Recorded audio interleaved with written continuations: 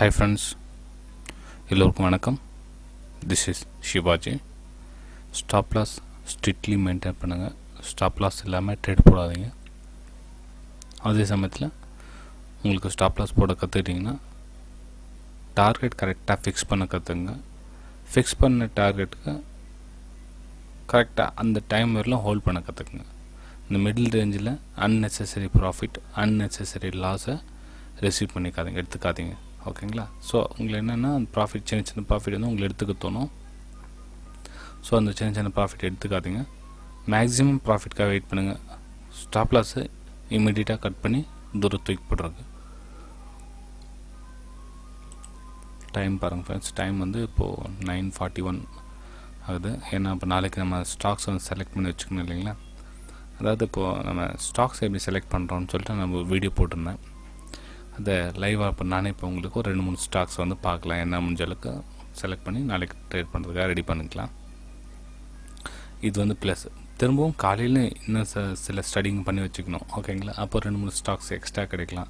ஏன்னா ஃபண்டமெண்டல் இஷ்யூஸோ இல்லை சில விஷயம் வந்து சேஞ்சஸ் ஆகும். இப்போ பாருங்கள், இப்போ எஸ்ஜிஎக்ஸ் நிஃப்டி வந்து -42 இருக்குது. இப்போ காலையில் ப்ளஸ்ஸு எந்த மாதிரி போகுதுன்னு தெரியாது, மைனஸில் எப்படி போகுதுன்னு தெரியாது. ஸ்டாக்ஸ் நம்ம அதுக்கேற்ற மாதிரி மாற்றிக்கணும். ஓகேங்களா? ஸோ கஷ்டப்படணும் ஃப்ரெண்ட்ஸ், ரிஸ்க் இல்லாமல் எதுவும் கிடைக்காது. அதுக்கு நம்ம என்ன கஷ்டப்படுறோமோ அதுக்கேற்ற பலன் தான் கிடைக்கும். ஓகே, சரி ஃப்ரெண்ட்ஸ். இப்போது சேம் அதே மாதிரி தான் இங்கே பாருங்கள், இதில் வந்து உங்களுக்கு டைம் வேஸ்ட் ஆகுறதுக்கு நான் ஆல்ரெடி ஸ்க்ரீன் பண்ணி செலக்ட் பண்ணி வச்சிட்ருக்கேன் ஸ்டாக்ஸை. சொன்னேன் இல்லைங்களா, இல்லை ஸ்ட்ராங் சேல் ஸ்ட்ராங் பை. நம்ம ஸ்டார்டிங் 3 எடுத்துக்கிட்டால் போதும். நம்ம வீக்லி மந்த்லி கூட தேவையில்லை. 15 மினிட்ஸ் ஹவர்லி டெய்லி இது 3 வந்தால் போதும் நமக்கு.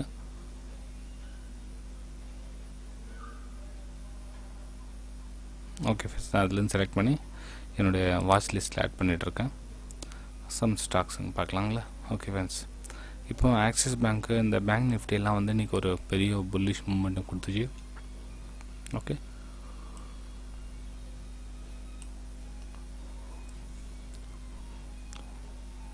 Bullish momentum.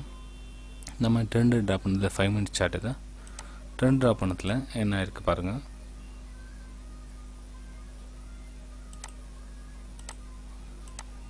ஓகே, இங்கே ஒரு ரேஷன்ஸ் இருந்துச்சுங்களா, இங்கே ஒரு ரேஷன்ஸு, இந்த ரேஷன்ஸ் பிரேக் ஆகிடுச்சு.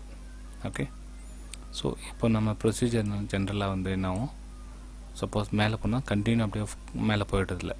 ஓகேங்களா? கண்டினியூ மேலே அவர் சின்னதாக ரீட்ரேஸ்மெண்ட் காமிச்சிட்டு அதுக்கப்புறம் தான் மேலே போகிறதுக்கான வாய்ப்பு இருக்கும். ஓகேங்களா? ஸோ இந்த இடத்துல என்ன ஒரு சின்ன ரீட்ரேஸ்மெண்ட் கரெக்ஷன் வரதுக்கான வாய்ப்பு இருக்குது. இந்த இடத்துல ஆக்சிஸ் பேங்க் வந்து சின்ன கரெக்ஷன் இருக்குது. என்ன கரெக்ஷன் இந்த அளவுக்கு அப்படின்னா, ஓகேங்களா, அப்போது இது வந்து ரேஷன்ஸ் ஆச்சுங்களா. ஸோ திரும்ப வருஷத்தில் என்னாகும், இது சப்போர்ட்டாக மாறும். ஓகே, சரி ஃப்ரெண்ட்ஸ், அது எந்த அளவுக்கு வரும்னு பார்க்கலாம். நம்ம ஸ்டாக்ஸ் எங்கேருந்து போச்சுது, இங்கேருந்து மேலே போச்சு இல்லைங்களா. நம்ம ஃபெபினோக்கு யூஸ் பண்ணலாம்.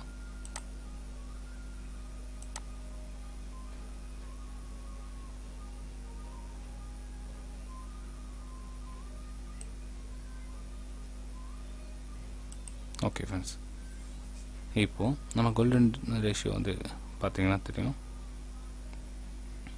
ஆல்ரெடி இது வந்து இங்கே போயிட்டுருக்கு, இந்த இடத்துல வந்துட்டுருக்குது. ஸோ இந்த இடத்துல நம்ம இது கீழே பிரேக் ஆகணும்னு எதிர்பார்க்க முடியும். எப்போ இந்த லெவல் பிரேக் ஆன கீழே வந்து அதுக்கப்புறம் இந்த லெவல் எதிர்பார்க்க முடியும். அது 364 லெவல் எதிர்பார்க்க முடியும். இந்த லெவல் பிரேக் ஆனால் இந்த லெவலில் வரும். ஓகே, ஸோ இந்த லெவல் பிரேக் ஆனால் அகைன் நம்ம இந்த லெவல் மட்டும் தான் எதிர்பார்க்க முடியும்.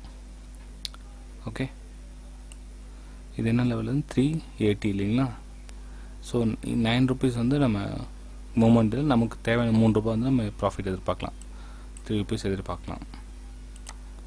ஸோ நாளைக்கு இது ஆக்சிஸ் மேலே, அதாவது ஸ்டார்டிங்ஸில் 5 மினிட்ஸ் ஸ்கேனில் விட்டுடுங்க ஃப்ரெண்ட்ஸ். நான் சொல்லியிருக்கேன், உங்களுக்கு புரியுதா இல்லைன்னு தெரியல. உங்களுக்கு ஆல்ரெடி நான் சொல்லியிருக்கேன், 5 மினிட்ஸ் ஸ்கேனில் விட்டுடுங்க அப்படின்னு.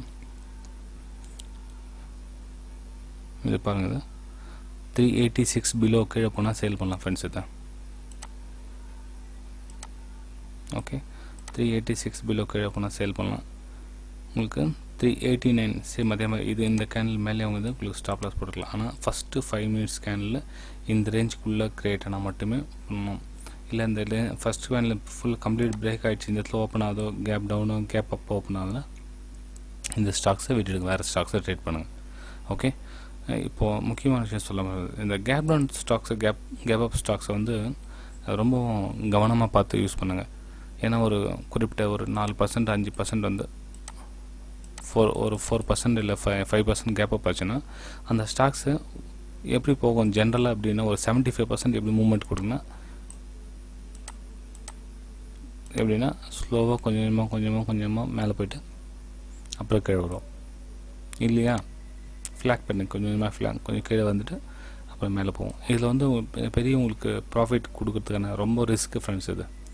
ஏன்னா ஒரு சில ஸ்டாக்ஸ் வந்து கண்டினியூ மேலே போயிட்டே இருக்கும். இந்த சில்வரு கோல்டு அதெல்லாம் பார்த்தீங்கன்னா தெரியும், பெரிய ஒரு கேப் கொடுக்கும், கேப் அப்பு கொடுக்கும். அந்த கேப் அப் கொடுத்த மூமெண்ட்லேருந்து ஒரு கண்டினியூ இன்னும் 5% மேலே ஸ்லோவாக மேலே போய்ட்டுருக்கோம். ஆனால் ஸ்டாக்ஸுக்கும் நம்ம அந்த மாதிரி ஸ்டாக்ஸுக்கும் நம்ம எம்சிஎஸில் சில்வர்லாம் ட்ரேட் பண்ண அந்த மாதிரி விஷயத்துக்கும் ரொம்ப டிஃப்ரென்ஸ் இருக்குது ஃப்ரெண்ட்ஸ். ஓகே, இந்த ஈக்விட்டியில் பண்ணுறதுல டைமிங் கம்மி உங்களுக்கு. இது சில்வர் கோல்டில் வந்து டைமிங் ஜாஸ்தி, காலையில் 9 மணிலேருந்து நைட்டு 11 மணி வரலாம் சில்வர் ஓடுது. ஓகே, ஆனால் ஈக்விட்டியில் வந்து காலையில் 9:15 மதியம் வந்து 3:15 மணி வரல தான் ரொம்ப short time frame. Okay, so அந்த மூமெண்ட்டில் நம்ம ப்ராஃபிட் கம்மியாக தான் வரும். ஸோ அந்த ப்ராஃபிட் கம்மியாக எடுக்கிறதுக்காக ரிஸ்க் அதிகமாக எடுக்கக்கூடாது. Okay, so gap up gap down ஸ்டாக்ஸில் ரொம்பவும் கேர்ஃபுல்லாக ட்ரேட் பண்ணுங்கள், இல்லை ட்ரேட் பண்ணாமல் இருக்கிறது பெட்டர் ஃப்ரெண்ட்ஸ். ஓகே, இப்போ நம்ம ஆக்சிஸ் பேங்க் பார்த்தீங்கன்னா ஆக்சிஸ் பேங்க்னா 386 பிலோ கீழே வந்தால் சேல் பண்ணலாம்.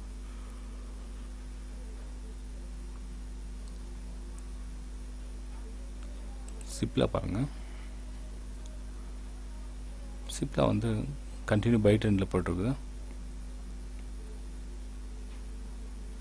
ஓகேங்களா, கண்டினியூ பை ட்ரெண்டில் அகைன் இதுக்கு திரும்ப மேலே பாருங்கள், இங்கே ஒரு ரேஷன்ஸ் கிரியேட் ஆகிருக்குதுல. ஸோ உங்களுக்கு 638 638 மேலே போனால் பை பண்ணலாம் ஃப்ரெண்ட்ஸ். ஓகேங்களா, ஏன்னா திரும்ப அந்த ரேஷன்ஸில் ஹோல்ட் ஆகுதுலன்னு தெரியாது.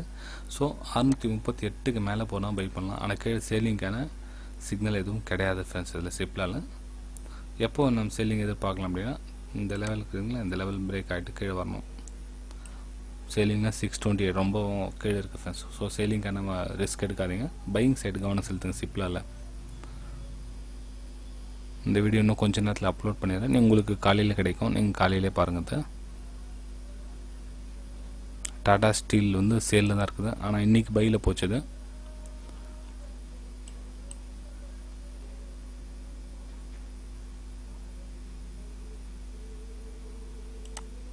பார்க்கலாம் ஃப்ரெண்ட்ஸ். நம்ம டே சார்ட் போட்டலாம், டேயில் என்ன சொல்லுதுன்னா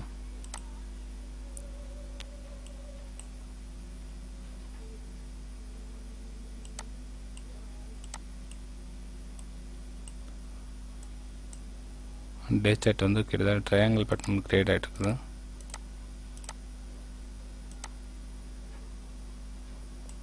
ஒரு குறிப்பிட்ட இப்போ ஓப்பன் எந்த ஸ்டேஜ் எந்த பக்கம் ஓப்பன் ஆகுதுன்னு தெரியல.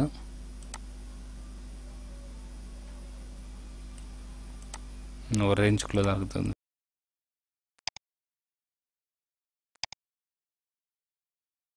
ட்ரையாங்கிள் பேட்டர்ன் உள்ளே தான் ட்ரேட் ஆகிட்டு இருக்குது. ஸோ இந்த பக்கம் ரேஷன்ஸ் ஒன்று வருது by 89.94. ஓகே, ரொம்ப ரிஸ்க் ஃப்ரெண்ட்ஸ். இது டாடா ஸ்டீல் வந்து ரிஸ்க் எடுக்காதீங்க.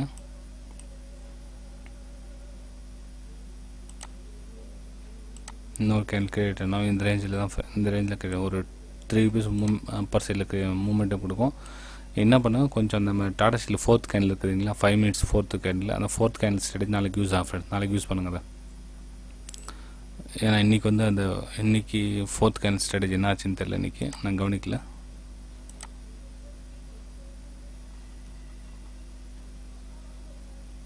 இன்றைக்கி லாஸ் ஆகிருக்கும்னு நினைக்கிறேன். சாரி 27 அங்கே இருக்கு இல்லைங்களா.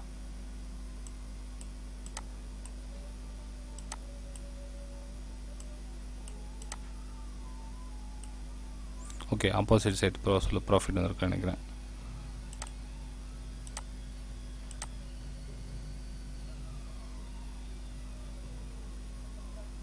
நம்ம first candle first, second, third, fourth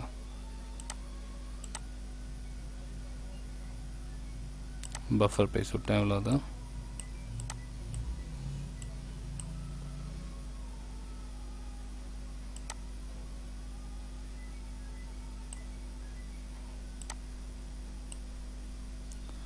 $81, $83. Okay, 2.5. Okay, பரவாயில்ல. கேண்டில் சைஸ் கரெக்டாக தான் இருக்குது. ஏன்னா வந்து இன்றைக்கி ஸ்டாக்ஸ் விலையே கம்மியாக இருக்குது. ஃபஸ்ட்டு 400, 500 ருபீஸ் சொல்லி நம்ம 4 ருபீஸ் வச்சுருந்தோம். இப்போ 280 இருக்குதுன்னா இந்த 2 ருபீஸ் போதும். பரவாயில்ல, கீழே ப்ராஃபிட் வரல. ஓகே, அப்பர் சைடு ட்ரிகர் ஆகி பை சைடு. ஆனால் பை சைடு வந்து எத்தனை டைமிங் என்னது? 2:55. ஓகே, லாஸ்ட்டில் வந்திருக்கு ஃப்ரெண்ட்ஸ். ஓகே, இது இக்னோர் பண்ணிக்குது. நேற்று யாரும் இந்த டைமில் பை பண்ணியிருக்க மாட்டாங்க. இந்த டைமில் பை ஓகே, 1 மணிக்குங்களா? 2 மணி பை ஆகிருக்கு. ஸோ ஓகே, எனிவே இன்றைக்கி வந்து டாடா ஸ்டீல் ப்ராஃபிட் தான் கொடுத்துருக்குது. எனக்கு இந்த ஆப்போசிட் சைடில் போஸ்டில் கொடுத்துருக்குது. ஃபர்ஸ்ட் சைடு வந்து ஸ்டாப்லாஸ் சைட் இருக்குது, செகண்ட் சைடு வந்து ப்ராஃபிட் கொடுத்துருக்கு. சரி ஃப்ரெண்ட்ஸ், நாளைக்கு வந்து டாடா ஸ்டீலில் ஒரு கவனம் வச்சுக்கோங்க. 4th candle break out. ஏன்னா வந்து நாளைக்கு செல்லிங் சைடு கீழே வரும், மேலே போயிட்டு கீழே வரதுக்கான வாய்ப்பு இருக்குது. சரி ஃப்ரெண்ட்ஸ், இப்போ அடுத்த ஸ்டாக்ஸ் ஐசிஐசிஐ பேங்க் பார்க்கலாம். ஏன் இதை நான் இப்போ உங்களுக்கு காமிக்கிறேன் அப்படின்னா, நீங்களும் இது மாதிரி கொஞ்சம் ஸ்டடி பண்ணுங்கள் ஃப்ரெண்ட்ஸ். ஸ்டடி பண்ணாமல் எதுவும் கிடைக்கிறதில்ல. மெயின் ஸ்டடி பண்ணுங்கள். மெயின் உங்கள் ட்ரேடிங் போகிறதுக்கு முன்னாடி உங்களுடைய ஸ்டடி ஸ்ட்ராங்காக இருக்கணும். ஓகே, இந்த பாருங்கள், இது இன்றைக்கி கேண்டில் இது 5 மினிட்ஸ் போட்டுருக்கேன். கண்டினியூவாக வந்து மேலே போயிருக்குது. லாங் டைம் போட்டுக்கலாம், டே சார்ட் போட்டுக்கலாம்.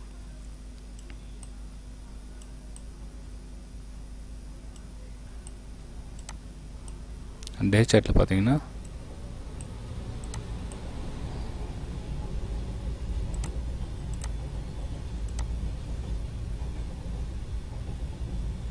ஒரு பிரேக் அவுட் கொடுத்துருக்கேன்.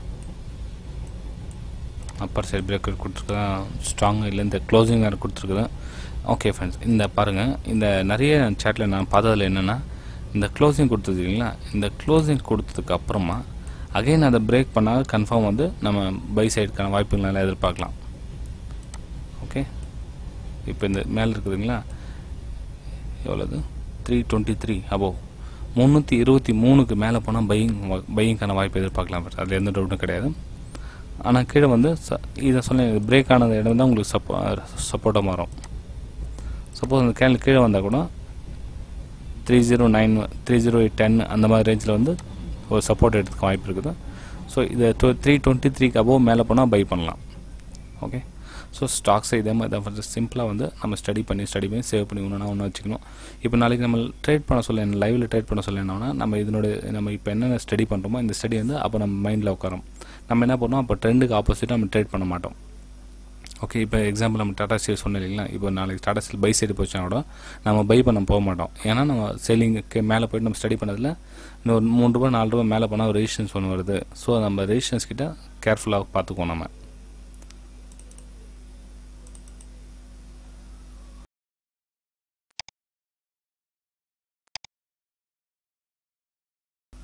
ஓகே, பார்த்தீங்கன்னா இப்போ இந்த மாதிரி சேவ் பண்ணி வச்சுங்க.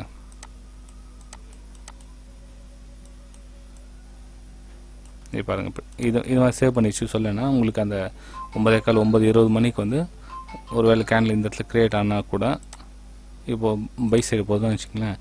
இப்போ இந்த பை சைடு இந்த 2 ரூபாய் ரிஸ்க் எடுக்க மாட்டீங்க. 2 ரூபாய் போகிற வரலாம் ஹோல்ட் பண்ணிவிட்டு அதுக்காக உங்களுக்கு 4th கேண்டில் க்ரியேட் ஆகிட்டு இருக்கும் இந்த இடத்துல. ஓகேங்களா, அந்த 4th candle high low create பண்ணிங்கன்னா திரும்ப கீழே வரதுக்கான வாய்ப்பு இருக்கும் இந்த இடத்துல. இல்லையா உங்களுக்கு ஒருவேளை லோயர் ரேஞ்சில் ஓப்பன் ஆச்சுங்களா, மார்க்கெட் ஒரு 3 ரூபா 4 ரூபா மைனஸில் ஓப்பன் ஆச்சுங்களா, அப்போ என்ன பண்ணுவோம், 4th கேண்டில் ஸ்டேட்டில் பை சைடு வந்துச்சுன்னா நீங்கள் பை பண்ணுவீங்க. ஏன்னா உங்களுக்கு அந்த ரெசிஸ்டன்ஸ் லெவலும் போகிறோம் அப்படின்னு ஒரு கான்ஃபிடன்ஸ் வரும். ஓகேங்களா, ஸோ ஃப்ரெண்ட்ஸ் மறக்காமல் ஸ்டடி பண்ணி ஒரு ரிஸ்க் எடுத்து ஸ்டடி பண்ணுங்கள். ஒரு 10 ஸ்டாக்ஸை செலக்ட் பண்ணி வச்சுக்கோங்க. அதில் சில ஸ்டாக்ஸை தேர்ந்தெடுத்து ட்ரேட் பண்ணுங்கள் ஃப்ரெண்ட்ஸ். ஓகே ஃப்ரெண்ட்ஸ், இந்த வீடியோ பிடிச்சிருந்தா மறக்காமல் லைக் பண்ணுங்கள், சப்ஸ்கிரைப் பண்ணுங்கள், ஷேர் பண்ணுங்கள்.